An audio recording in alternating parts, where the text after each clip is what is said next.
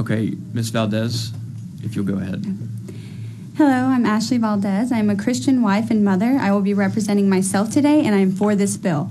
I'm thankful for the opportunity to speak to you all today on behalf of the 40 to 50 million babies murdered every year. Please consider with me a time in America when it was legal to own a slave. Did that make it just simply because it was legal? No. Or the Holocaust when Jews were dehumanized so they were murdered. Now I want you to think about America today. Currently the law states that the unborn are not human and have no rights. If the mother doesn't want her baby, she can legally pay for someone to murder her child. Majority of abortions are not emergency situations for the mother's health, but rather for the mother's convenience.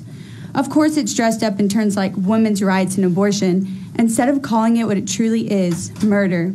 Proverbs 24:11-12 states, "Rescue those being led away to death, hold back those staggering toward slaughter." If you say, "But we knew nothing about this," does not he who weighs the heart perceive it? Does not he repay everyone according to what they have done? Ladies and gentlemen, God has placed you in the power of authority that you're in today, and you will be held accountable for your decision regarding this bill. Slavery was abolished in 1865. The end of the Holocaust was 1945.